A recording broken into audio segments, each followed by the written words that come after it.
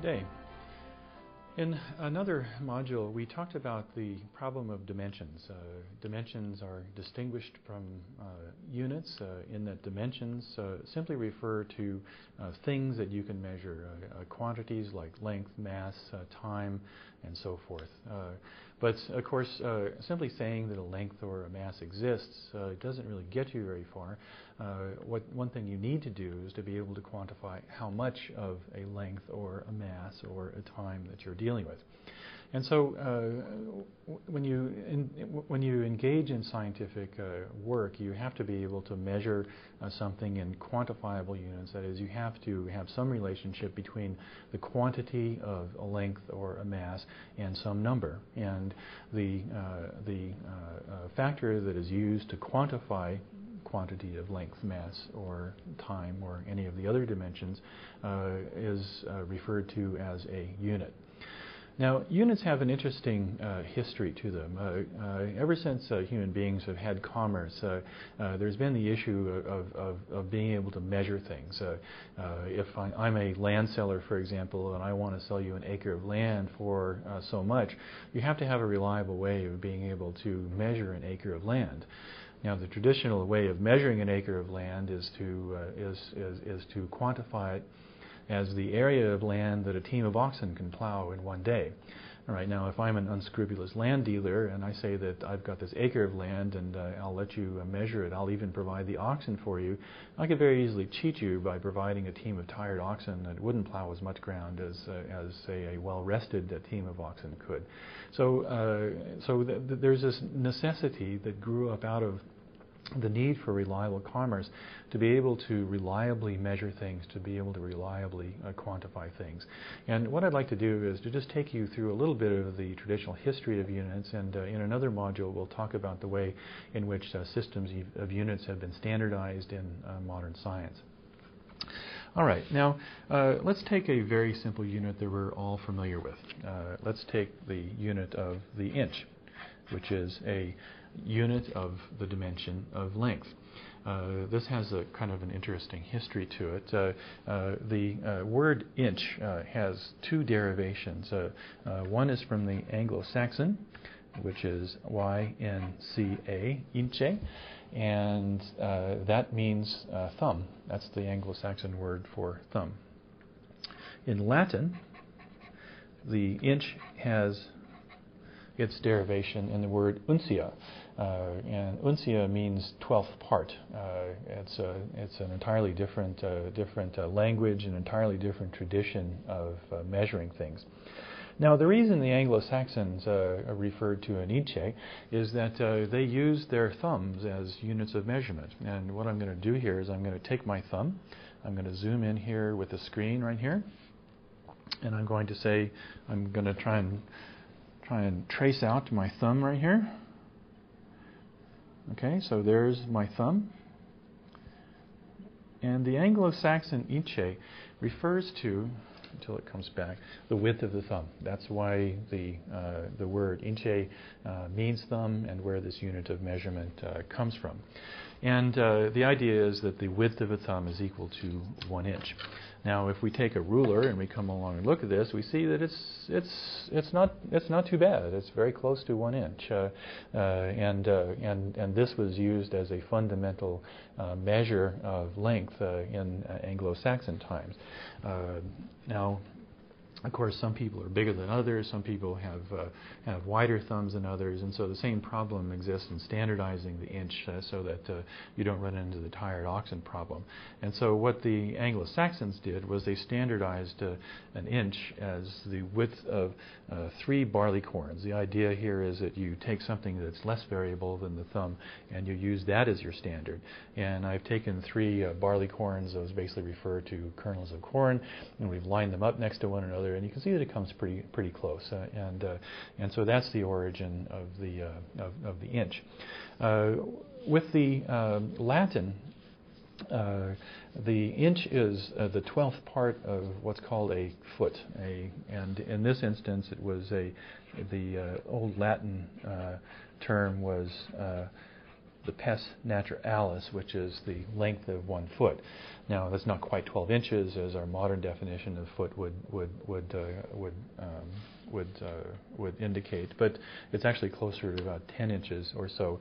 But the Latins used the word uncia to describe the 12th part of a foot. Now, this is just an illustration of the fact that units have a long history in lots of different cultures, because different cultures grow up in different traditions of commerce and markets and those kinds of things. You have a plethora of different kinds of units out there. And we've seen one example here. Anglo-Saxons will define an inch in one way, and Romans would define an inch in another way. And if you're going to avoid chaos, if you're going to have trades between these two different kinds of cultures, then you need to be able to have some kind of a standard. And so this has led to the formulation, actually beginning in medieval Europe, of a system of so-called customary units. And customary units are simply agreed upon standards that everyone will agree to. Now, the history of English units is especially interesting in this regard because, of course, one of the things that happened in England was that a primarily Anglo-Saxon culture, which had one way of measuring things, was invaded by a primarily Roman culture during the Norman conquest, and this led to all kinds of interesting conflicts over ways that you measure things. And one of the things that came out of the Norman conquest was the reconciliation of these very different systems of units. So, for example, if you talk about some other units of measurement, one of the units of measurement that we use for length, for example, is the yard. And the yard we currently define as 36 inches. We have other means of standardizing the inch, of course, but back in the olden days, during Norman conquest times, this wasn't there was no really agreed upon standard. So everyone needed to have some standard that they would agree to. And after the Norman conquest, for example, they defined the yard as the distance between the tip of your finger out here, in this case my right hand, and the tip of the nose. And the standard they agreed on was a distance for King Henry I. And I'm a big guy, and the distance between the nose and the tip of my finger in this case is about 39 inches, but apparently old Henry I was shorter, and so his came very much closer to the 36-inch yard that we are familiar with. Same thing with the concept of the fathom. The fathom is used as a unit of nautical measure, and this was measured with plumbing ropes. And so sailors, in paying out lengths of rope, would basically pay out a length of rope between the two ends of their outstretched arms, and that corresponds to the definition of the fathom. And the fathom is 6 feet, and my fathom comes out to be a little bit shorter than that.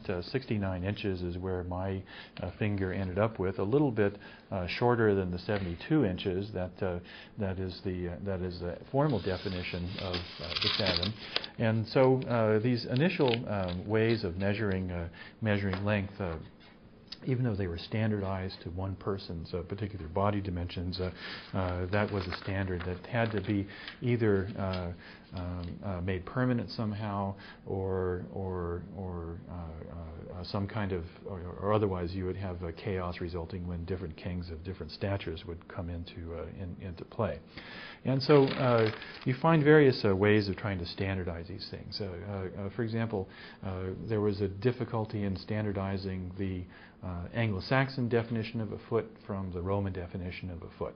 And so what everyone agreed upon was to lay out a line at one of the pillars at the base of St. Paul's Cathedral that everyone would agree was the standard foot.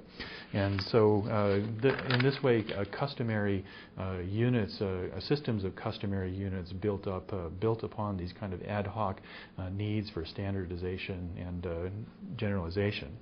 Now, Despite all these efforts at standardization, still it was very, very difficult to be able to standardize weights and measures. And again, the role of commerce and trade between different cultures plays a very important role in this. For example, let's look at the measurements of volume. The gallon in the English system is the principal means of measuring volume. That's one of the primary units. And the trouble is that gallons are defined differently based upon what particular cultures are trying to sell or not. For example, you have a dry gallon, which consists of, is defined as 8 pounds of wheat barley corns, and that was the measure of volume that was favored by people who tried to sell and buy grain. On the other hand, you have gallons that were defined for ale, or different gallons that were defined for wine, or those sorts of things. And to make matters worse, Roman tradition had a different definition of gallons than English measurements did. And we could go on and on about the similar kinds of problems that exist for weights as well. Finally, one interesting phenomenon that explains a lot of the units is that when you have a unit of measure, you have to have some way of quantifying multiples of that unit. And so, for example, in the English system, you have 12 inches making up one larger unit of length, the foot, and you have 3 feet making up a larger unit of measure, the yard. And if you notice, those particular measurements are based upon numbers that can be divided by 3. And again, we come back to our Anglo-Saxon definition of the inch based upon the width of 3 barley corns. The tendency of English units to come in multiples of 3, like, for example, 12 inches 4 times 3 to the foot, or 3 feet to the yard, and those sorts of things. Those derive from this fundamental reliance on units of 3 to be able to measure things. On the other hand, the Romans tended to like to divide the world up into multiples of 5 and multiples of 10. And so, for example, the Roman mile comes from the Roman abbreviation for 1,000. Romans defined a mile as the length that you could cover with 1,000 strides. And of course, this was useful for